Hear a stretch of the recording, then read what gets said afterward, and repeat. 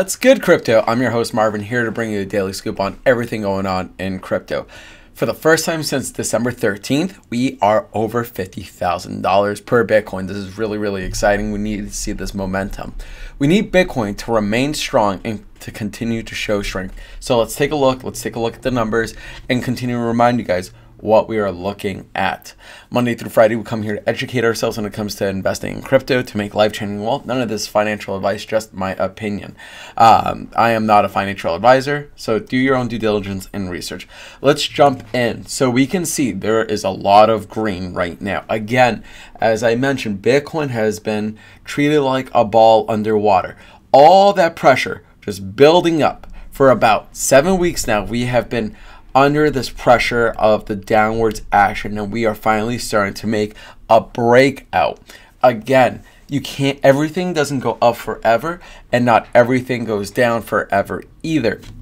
With an asset class like Bitcoin, with Ethereum, your chances are in the long term that you're going to continue to make profit if you continue the dollar cost average and be patient with everything in crypto. And we see that with Bitcoin. For a while, Bitcoin was doing nothing. We were fluctuating between the prices of about 49,000 and 45,000 for 6 to 7 weeks. Realistically, we've been down for about 7 or 8 weeks from our highs of 69,000, but we are starting to see some momentum. Bitcoin just needed that time to cool off and start the momentum again.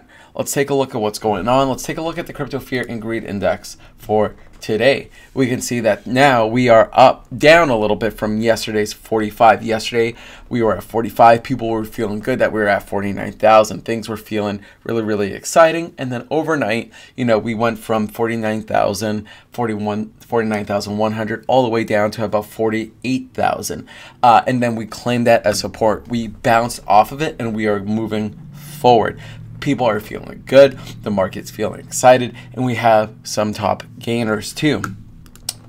Let's take a look at the metrics right now. We are sitting at $50,100 exactly, and you can see clearly that we are breaking out of this downtrend. On the 4-hourly chart, we are breaking up pretty bullish. This is really exciting. We're seeing, you know, things starting to kick in. Though the volume is a little bit low, we'd like to see more volume coming in. Bitcoin is starting to break out. To me, this tells me that the bears are starting to get exhausted. For the longest time, if we take a look on the weekly, no, it can be better exemplified on the daily. You know, we had this massive one drop, similar to what happened over the summer, where we have this one massive drop, then we're range bound and we dip and then we bounce off. We see that sort of similarly in the month of September, but really realistically during the months of May to July, where we finally got our blast off. We can kind of see that happening here. We hit an all-time high, we consolidate, and now we are rounding up and moving upwards and onwards. This is exactly what we want to see. Though we are low on volume, we would like to see that. And we can see on the MACD, we are crossing bullish. This is looking really good. On the daily, it's been quite some time since we flipped bullish over the zero line, and we finally are. And we've seen in times prior when we are from bearish on the daily and start to flip bullish, we see some major rallies. For example, back in September, we were down at 29,000, or excuse me, we went from 40,000 and rallied all the way up to $69,000, and we were bearish ever since then. Really, we started losing steam. Things started to get anemic closer to the $60,000 mark when we first got up there, and then we bounced back up. So with all that being said, we are finally flipping bullish on the daily. Things are looking good for Bitcoin. And on the weekly, we are still a little bit bearish. We've been bearish since about December. So hopefully we can start seeing that on the longer time frames, the flip to bullish. It'll be really interesting to see over the next week or two if we can start seeing that go closer to the zero level and start flipping bullish. Because once we start flipping bullish, that's where we had the major rally all the way up to the highs of 69,000. So we'll see how this plays out. This could be a shorter version of the summer. Again, a little bit of bearishness is fine, but if we can start flipping bullish, and if we can get engulfing closing, engulfing bullish candle on the weekly. In order to do that, we closed last week at, let's take a look. We opened at 50,053. If we're able to close over 50,050 to closer to 51, 52,000, that would be a larger candle on this week than last week, which would be very, very bullish. Can we close out the week with a price action over 50,000? That would be really, really good.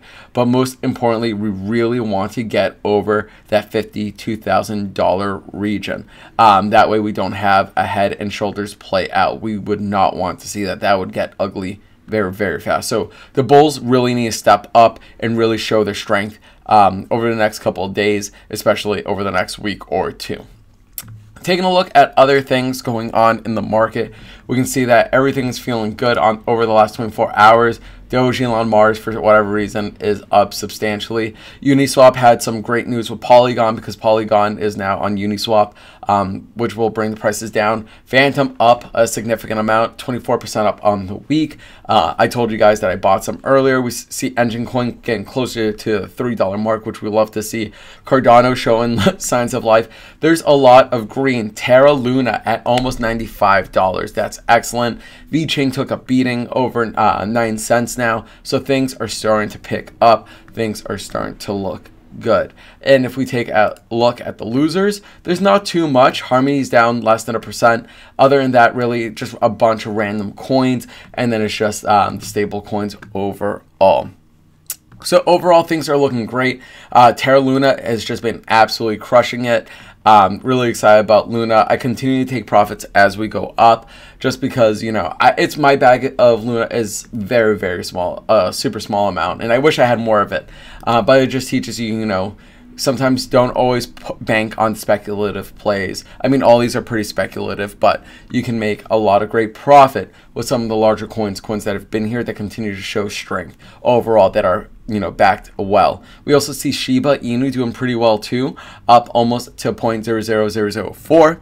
But overall, guys, this just continues to show the importance of patience. Sometimes the best move is not to do anything at all, and if anything, be greedy when there is fear in the streets. I continue to tell people that. A lot of people, you know, over the last couple of weeks have been bored with crypto. A lot of people, including myself, have been bored, but just been very, very negative, which tells me that, you know, we will go up eventually. Like, it just continues to show over time that we continue to move up. And there's no doubt in my mind, or there's no reason for me to believe that we are in a bear market. You know, these are not bearish things going on. There's too much fundamental and good news, in my opinion, that would, you know, tell me otherwise. There's no reason for me to think that we are in a bear market.